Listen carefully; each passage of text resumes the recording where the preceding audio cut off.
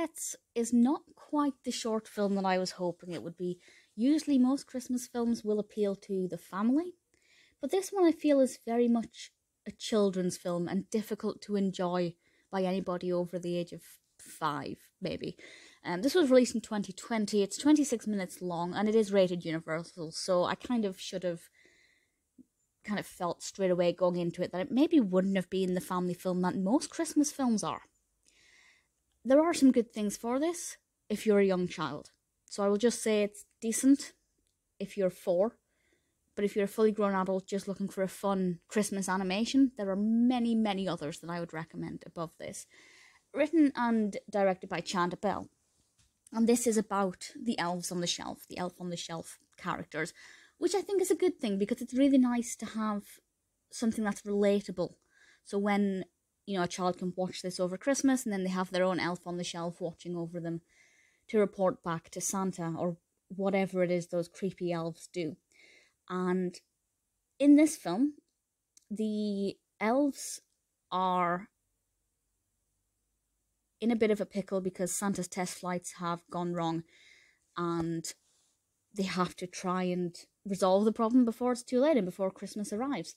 And on its own, that sounds quite interesting. There's a problem. It's almost Christmas Eve. They have to try and work together. We have these adorable reindeer. And I do think the animation quality for this is something that works in its favour. The elves were quite cute, very recognisable as elf on the shelf characters. And the reindeer, I really enjoyed their animation design. But then it switches back and forth between the elf characters and the human family, if you like. And I have to say the little girl whose name I can't remember was very sweet. I really liked that character. I thought she was adorable. But it kept switching back and forth and it just didn't work. The editing between the scenes was not great and it felt forced. Again, if you're a young child who's not really able to follow the narrative in any great detail, but is just enjoying, the visuals or some funny action on screen, that's perfectly fine. So in a way, that's not the biggest issue.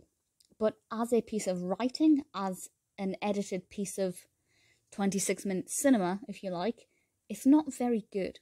So I think the target audience will appreciate it, but anybody over the age of 4 will probably look at this and just think that is not well created. The animation style is nice. I do like that. The actual editing of the animation is good, but the editing of the scenes and the way it's cut just is a bit forced and doesn't feel very natural. Ultimately, I don't mind the fact that I watched it because it was only 26 minutes, and had it been a feature length, would I have watched it all the way to the end? I mean, probably, because it's a very easy watch. It's not exactly a difficult one to pay attention to. I don't mind having watched it. I wouldn't recommend it to anybody over the age of 5, but if you are younger, it's a pretty safe way to bring some Christmas magic into the day.